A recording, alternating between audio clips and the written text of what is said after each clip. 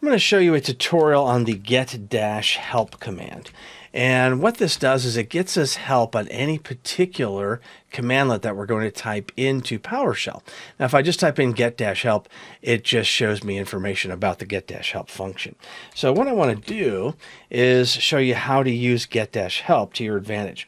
I'm going to type in get-help, and first off, you're going to see I'm not using any capital letters, and that's because it just ignores them anyway, so you don't have to type them. But if you want to, you certainly can. Now I'm going to type in the commandlet that I need help with. So I'll type in get-disk, for instance, which gives us disk information.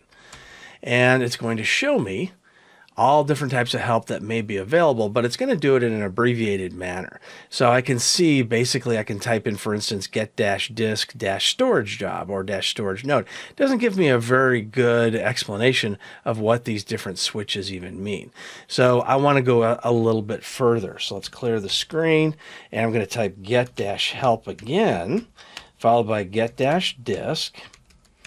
And this time, I'm going to type in some additional parameters, such as I can type in -detailed. And this is supposed to give me just a little bit more information than if I did not type that in, such as we see the syntax, but we also see the parameters as well. Now at the very bottom, it also says, hey, you're not using all of the information that you could use. So to download additional information, type in update-help. So I'm going to do that. And now it's going to go out to Microsoft and update all of the help files, so that way I have all the information when I type in any of these parameters, such as -detailed. And now we can see it scrolling through all the different help content so we can get our updates. Now, if you see an error at the end of this, it doesn't mean that the update failed. What it means is that there are some files that just could not get updated. So that's okay. So I'm going to clear the screen, and we're going to do our get-help again. But this time, instead of doing detailed, we're going to do the -full. For instance, it shows us the parameter -iSCSI session, and it gives us information about whether it's required, the position, accept pipeline input, aliases if there are any dynamic, that kind of thing. So it gives us a little more information about each of the different parameters. Now what we're going to do is type in the get-help, followed by the commandlet, such as get-disk, followed by -examples. Now, if there are any examples that it can use, then you're going to see them here. I found them to be very useful to use this kind of thing in some of the more complex commandlets, because it does give you some examples.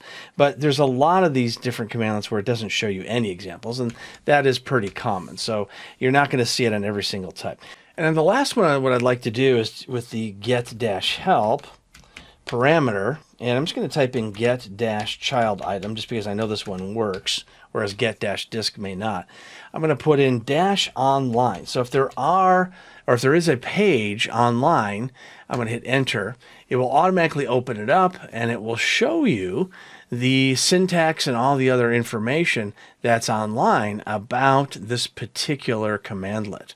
And it gives you pretty good comprehensive information about that commandlet.